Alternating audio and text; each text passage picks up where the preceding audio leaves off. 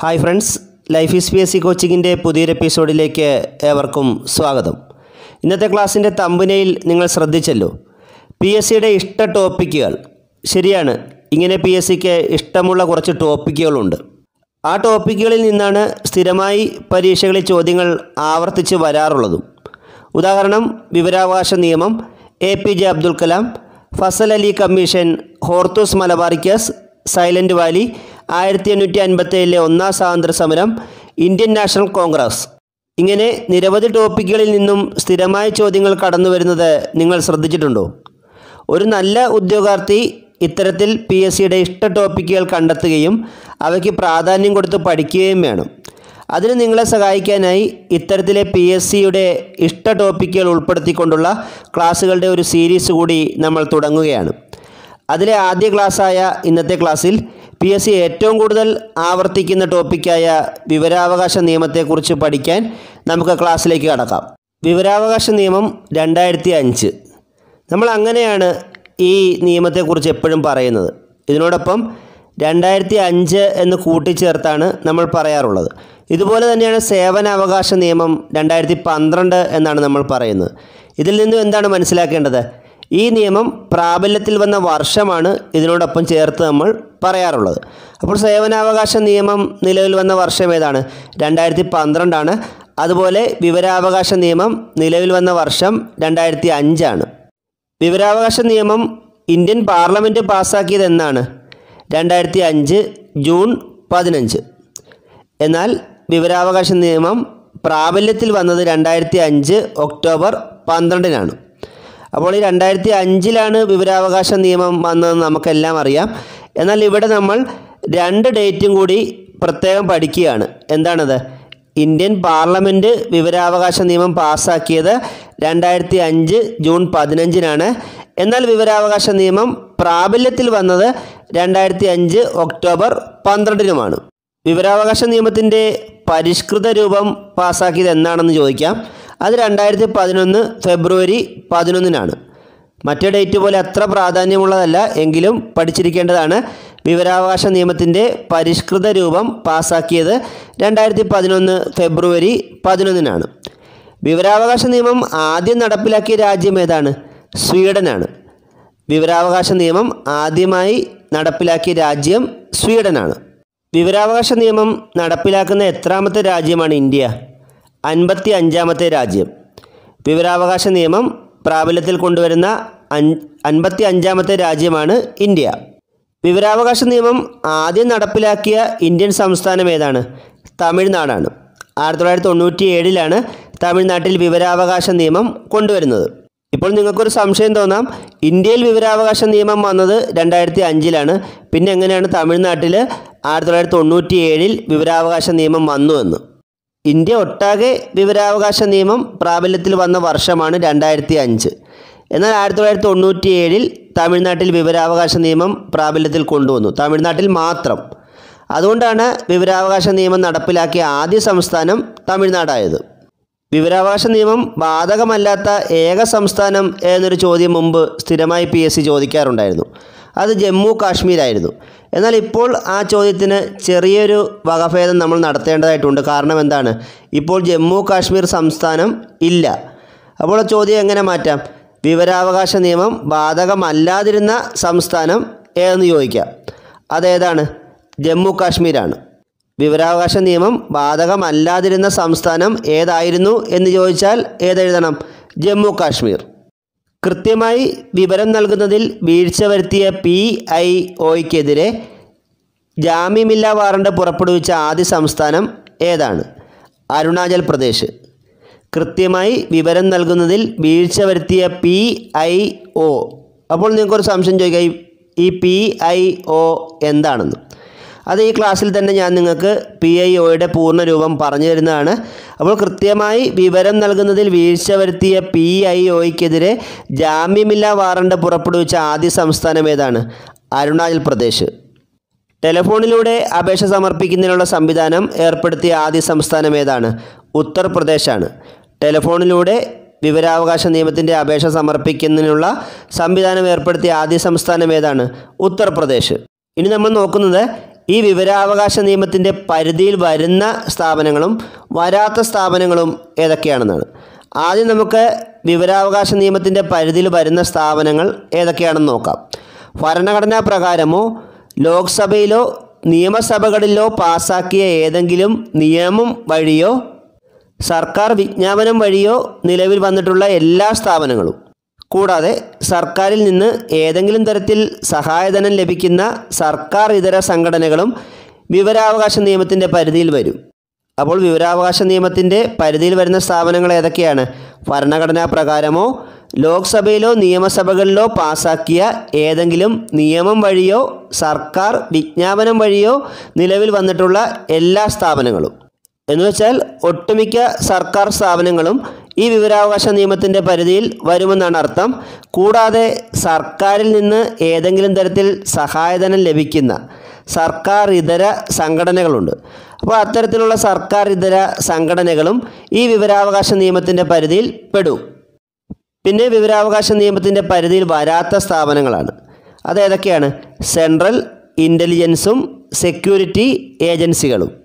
Central ഇൻ്റലിജൻസും security ഏജൻസികളുമാണ് വിവരാവകാശ നിയമത്തിൻ്റെ പരിധിയിൽ വരാത്ത സ്ഥാപനങ്ങൾ. എന്താണ് അതിന് കാരണം? അത് നമ്മുടെ രാജ്യത്തിൻ്റെ സുരക്ഷയെ മുൻനിർത്തിയാണ് ഈ രണ്ട് സ്ഥാപനങ്ങളെ വിവരാവകാശ നിയമത്തിൻ്റെ പരിധിയിൽ നിന്നും മാറ്റി നിർത്തിയിട്ടുള്ളത്. അടുത്തത്, വിവരാവകാശ നിയമത്തിന് അപേക്ഷ സമർപ്പിക്കേണ്ടത് ആർക്കാണ്? Public information officer, assistant public information officer. Public information ഓഫീസർക്കോ അല്ലെങ്കിൽ അസിസ്റ്റൻ്റ് പബ്ലിക് ഇൻഫർമേഷൻ ഓഫീസർക്കോ ആണ് വിവരാവകാശ നിയമപ്രകാരം അപേക്ഷ സമർപ്പിക്കേണ്ടത്. ഇപ്പോൾ നിങ്ങൾക്ക് ഞാൻ ഈ ക്ലാസ്സിൻ്റെ ആദ്യം പറഞ്ഞ PIOയുടെ പൂർണ്ണരൂപം മനസ്സിലായി കാണുമല്ലോ. എന്താണ് PIOയുടെ പൂർണ്ണരൂപം? പബ്ലിക് ഇൻഫർമേഷൻ ഓഫീസർ എന്നാണ്. ഉദാഹരണമായി ഒരു സർക്കാർ ഓഫീസ് എടുത്താൽ ആ സർക്കാർ ഓഫീസിലെ ഏറ്റവും ഉയർന്ന ഉദ്യോഗസ്ഥനായിരിക്കും അവിടെ പബ്ലിക് ഇൻഫർമേഷൻ ഓഫീസർ. അദ്ദേഹത്തിൻ്റെ തൊട്ട് താഴെയുള്ള ഉദ്യോഗസ്ഥനായിരിക്കും അവിടെ അസിസ്റ്റൻ്റ് പബ്ലിക് ഇൻഫർമേഷൻ ഓഫീസറായി വരുന്നത്. അടുത്തത് അപേക്ഷാ ഫീസാണ്.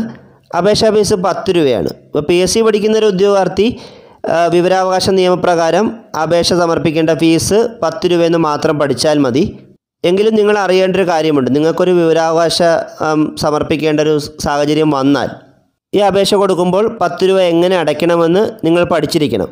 അപ്പോൾ നിങ്ങളൊരു അപേക്ഷ സമർപ്പിക്കാനായി പോകുമ്പോൾ ആ അപേക്ഷയുടെ മുകളിലായിട്ട് 10 രൂപ വിലയുള്ള 2 കോർട്ട് ഫീ സ്റ്റാമ്പ് പതിച്ചാണ് അപേക്ഷ കൊടുക്കേണ്ടത്.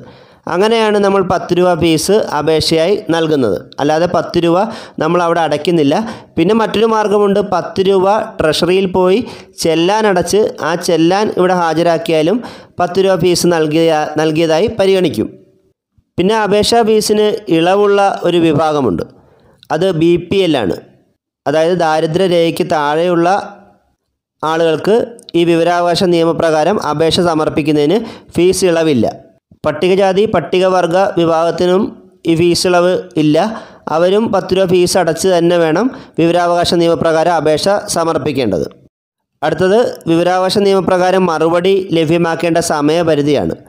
അത് 30 ദിവസമാണെന്ന് നിങ്ങൾക്കറിയാം. എന്നാൽ അവിടെയും ചില വ്യത്യാസങ്ങൾ കാണുന്നത്, നമ്മൾ ഈ വിവരാവകാശ നിയമപ്രകാരം അപേക്ഷ സമർപ്പിക്കുന്നത് പബ്ലിക് ഇൻഫർമേഷൻ ഓഫീസർക്കാണെങ്കിലാണ് ഈ 30 ദിവസത്തിനുള്ളിൽ മറുപടി ലഭിക്കേണ്ടത്. അസിസ്റ്റൻ്റ് പബ്ലിക് ഇൻഫർമേഷൻ ഓഫീസർക്കാണ് വിവരാവകാശ നിയമപ്രകാരം അപേക്ഷ സമർപ്പിച്ചിട്ടുള്ളതെങ്കിൽ 35 ദിവസത്തിനുള്ളിൽ മറുപടി ലഭ്യമാക്കിയാൽ മതി. പിന്നെ ഏറ്റവും പ്രധാനപ്പെട്ടൊരു കാര്യം, ഒരു പ്രത്യേക സാഹചര്യത്തിൽ 48 മണിക്കൂറിനുള്ളിൽ മറുപടി നൽകേണ്ടതായി വരും. അതേത് സാഹചര്യമാണ്? അപേക്ഷ നൽകുന്ന വ്യക്തിയുടെ ജീവനും സ്വത്തിനും ഭീഷണിയുള്ള വിവരങ്ങളാണ് ലഭ്യമാക്കേണ്ടതെങ്കിൽ ഈ പബ്ലിക് ഇൻഫർമേഷൻ ഓഫീസർ 48 മണിക്കൂറിനുള്ളിൽ മറുപടി കൊടുക്കാൻ ബാധ്യസ്ഥനാണ്. അതായത് ഈ വിവരാവകാശ നിയമപ്രകാരം ലഭിക്കേണ്ട മറുപടിയിൽ ഈ അപേക്ഷകൻ്റെ ജീവനും സ്വത്തിനും ഭീഷണിയുള്ള വിവരങ്ങളാണ് ലഭ്യമാക്കേണ്ടതെങ്കിൽ 48 മണിക്കൂറിനുള്ളിൽ ഈ വിവരങ്ങൾ നൽകാൻ പബ്ലിക് ഇൻഫർമേഷൻ ഓഫീസർ ബാധ്യസ്ഥനാണ്. അടുത്ത, വീഴ്ച വരുത്തുന്ന പബ്ലിക് ഇൻഫർമേഷൻ ഓഫീസർ അടയ്ക്കേണ്ട പിഴയാണ്. അത് സ്ഥിരമായി PSC പരീക്ഷയിൽ ചോദിക്കാറുള്ളതാണ്. അത് 250 രൂപയാണെന്ന് അറിയാം. എന്നാലും അത് വ്യക്തമായി പലർക്കും അറിയില്ല. കൃത്യമായി പറഞ്ഞാൽ മറുപടി നൽകുന്നതിന് വീഴ്ച വരുത്തുന്ന ഓരോ ദിവസത്തിനും 250 രൂപ എന്ന പ്രകാരമാണ്. അതായത് 30 ദിവസത്തിനുള്ളിൽ മറുപടി കൊടുക്കണമല്ലോ.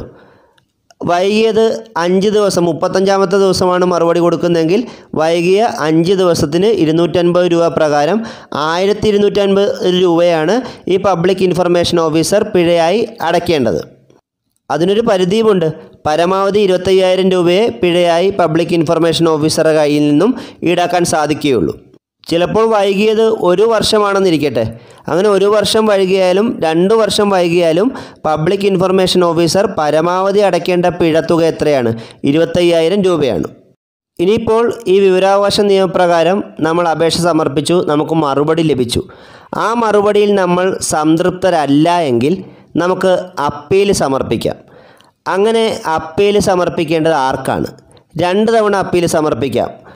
ആദ്യ അപ്പീൽ സമർപ്പിക്കേണ്ടത് ഈ നമുക്ക് മറുപടി തന്ന പബ്ലിക് ഇൻഫർമേഷൻ ഓഫീസർക്ക് തൊട്ടു മുകളിലുള്ള ഉദ്യോഗസ്ഥനാണ്.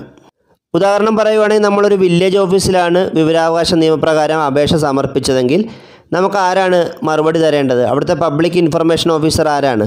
വില്ലേജ് ഓഫീസറാണ്. ഈ വില്ലേജ് ഓഫീസർ നൽകിയ മറുപടിയിൽ നമ്മൾ സംതൃപ്തരല്ല എങ്കിൽ നമുക്ക് ഫസ്റ്റ് അപ്പീൽ കൊടുക്കാം. ആർക്കാണ് ഫസ്റ്റ് അപ്പീൽ കൊടുക്കേണ്ടത്? വില്ലേജ് ഓഫീസറുടെ മുകളിലെ ഉദ്യോഗസ്ഥനായ തഹസിൽദാർക്കാണ് നമ്മൾ ഫസ്റ്റ് അപ്പീൽ നൽകേണ്ടത്. ഇങ്ങനെ ഫസ്റ്റ് അപ്പീൽ നൽകുന്നതിനൊരു സമയപരിധിയുണ്ട്. നമുക്ക് ഈ വില്ലേജ് ഓഫീസറുടെ കയ്യിൽ നിന്നും മറുപടി, അതായത് ആദ്യ മറുപടി ലഭിച്ച് 30 ദിവസത്തിനുള്ളിൽ നമ്മൾ ഫസ്റ്റ് അപ്പീൽ സമർപ്പിച്ചിരിക്കണം. ആദ്യ മറുപടി ലഭിച്ച് 30 ദിവസത്തിനുള്ളിൽ നമ്മൾ ഫസ്റ്റ് അപ്പീൽ ആർക്ക്? തഹസിൽദാർക്ക് നൽകിയിരിക്കണം. അങ്ങനെ നമ്മൾ നൽകുന്ന ആദ്യ അപ്പീലിനുള്ള മറുപടി നമുക്ക് 45 ദിവസത്തിനുള്ളിൽ ലഭ്യമാവും. പിന്നെ രണ്ടാം അപ്പീൽ സമർപ്പിക്കേണ്ടതാണ്. അതായത് നമ്മൾ ഈ പറഞ്ഞ സാഹചര്യത്തിൽ നമുക്ക് വില്ലേജ് ഓഫീസർ നൽകിയ മറുപടിയിൽ നമ്മൾ സംതൃപ്തരാകാത്തതുകൊണ്ട് നമ്മൾ ഫസ്റ്റ് അപ്പീൽ ആർക്ക് കൊടുത്തു? തഹസിൽദാറിന് കൊടുത്തു. അപ്പോൾ തഹസിൽദാരും 45 ദിവസത്തിനുള്ളിൽ ഒരു മറുപടി തരുമല്ലോ. ആ മറുപടിയും നമുക്ക് തൃപ്തരാകുന്നില്ല. അങ്ങനെയെങ്കിൽ നമ്മൾ രണ്ടാം അപ്പീൽ നമുക്ക് സമർപ്പിക്കാം. അതാർക്കാണ് സമർപ്പിക്കാൻ പറ്റുന്നത്? സ്റ്റേറ്റ് ഇൻഫർമേഷൻ ഓഫീസർ അല്ലെങ്കിൽ സെൻട്രൽ ഇൻഫർമേഷൻ ഓഫീസർ. സംസ്ഥാന വിവരാവകാശ കമ്മീഷണർക്കോ അല്ലെങ്കിൽ കേന്ദ്ര വിവരാവകാശ കമ്മീഷണർക്കോ ആണ് നമ്മൾക്ക് രണ്ടാം അപ്പീൽ സമർപ്പിക്കാൻ പറ്റുന്നത്. അതിനും സമയപരിധിയുണ്ട്. ഈ ആദ്യ അപ്പീലിനുള്ള മറുപടി ലഭിച്ച് 90 ദിവസത്തിനുള്ളിൽ നമ്മൾ രണ്ടാം അപ്പീൽ സമർപ്പിച്ചിരിക്കണം. ഇങ്ങനെ നൽകുന്ന രണ്ടാം അപ്പീലിനുള്ള മറുപടി ലഭിക്കുന്നതിനുള്ള സമയപരിധി എത്രയെന്ന് ഇതുവരെ നിജപ്പെടുത്തിയിട്ടില്ല. എത്ര വർഷം വരെയുള്ള വിവരങ്ങളാണ് വിവരാവകാശ നിയമപ്രകാരം ആവശ്യപ്പെടാൻ കഴിയുന്നത്? 20 വർഷം വരെ. അപ്പോൾ വിവരാവകാശ നിയമപ്രകാരം അപേക്ഷ സമർപ്പിക്കുമ്പോൾ ഇപ്പോൾ നമ്മൾ 2020 അപേക്ഷ സമർപ്പിക്കുന്നതെങ്കിൽ ഒരു 2000 വർഷം തൊട്ടുള്ള കാര്യങ്ങൾ മാത്രമേ നമുക്ക് വിവരാവകാശ നിയമപ്രകാരം ആവശ്യപ്പെടാൻ സാധിക്കുകയുള്ളൂ. വിവരാവകാശ നിയമപ്രകാരം മറുപടി ലഭിക്കുന്നതിന് അധിക ഫീസ് അടയ്ക്കേണ്ടി വരുമോ?